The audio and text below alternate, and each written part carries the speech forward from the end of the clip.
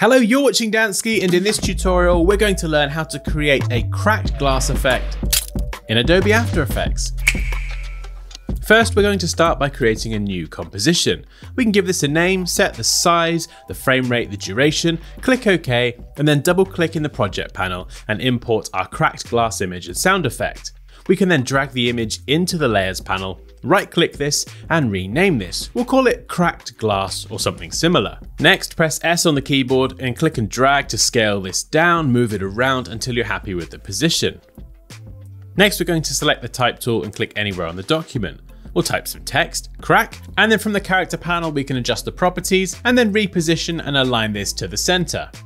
Next, we're going to right click on the text layer and select pre-compose. You can think of this as creating a composition within a composition, and then you can double click on the thumbnail to go inside it, and then we'll switch back to the main one and press Command or Control D a few times to duplicate that layer, depending on how many cracks you have in your glass. Now, starting from the second one up, we're going to name these fragment 1, 2, 3, 4, 5. I'll do this nice and quick and we'll leave the bottom one untouched. Now I can hide all of these layers apart from fragment 1 and we'll start work on this. So we'll go to Layer, down to New and select Solid.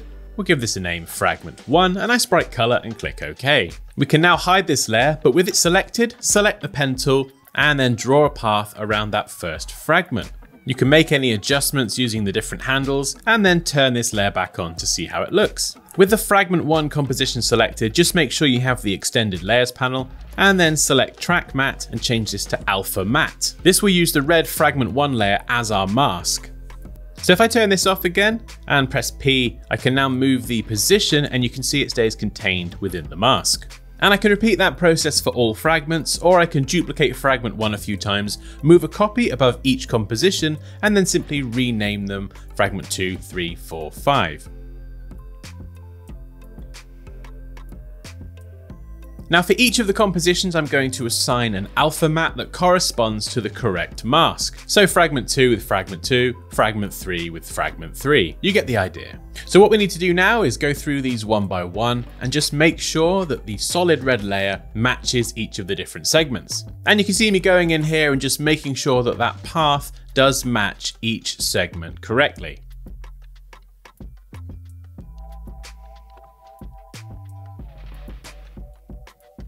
Now, once you've done them all, it's a good idea to turn them all back on and just go in and make any adjustments. We can then hide those solid red layers, make sure all our composition layers are turned on, and then go in and adjust the size and the position. And if we've done it correctly, it should be contained within the different segments.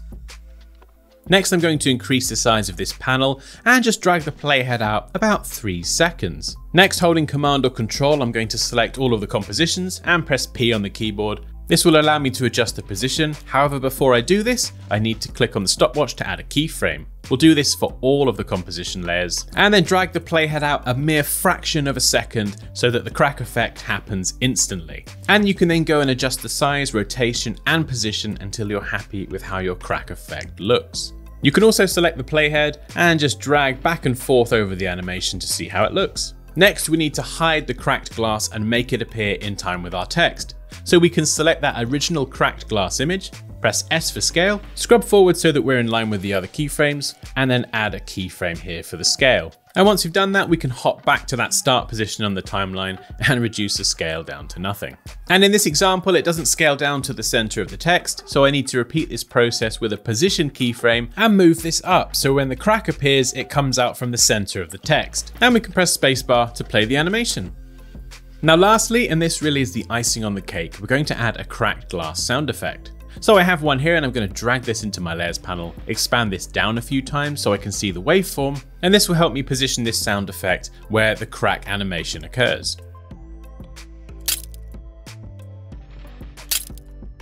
There we go, all lined up. Lastly, we need to transition from the non-cracked text to the cracked text. So with that original cracked text composition selected, scrub to the first keyframe and add a keyframe for opacity at 100%. Scrub forward to the second keyframe and then change this to 0. We're going to then drag this layer to the top. This will fade out our non-cracked text, leaving only the cracked text afterwards. And here's our final animation. Now, because we made our text a composition, we can actually double click to go inside that composition, make any changes to the text, and then it will update those changes across every instance of that composition. And this also applies for images. So I'm going to import an image here. I'm going to drag this inside that composition, the one we pre-composed at the beginning, and then I'm going to adjust all the masks so that they fill the entire scene.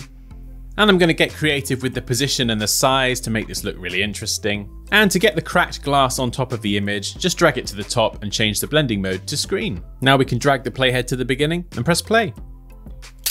And there we go, that wraps up the video. So I hope you have a ton of fun cracking everything you can every which way. Remember, if you enjoyed this video, you can like, comment, share, and subscribe for more. Take care, and I'll see you next time.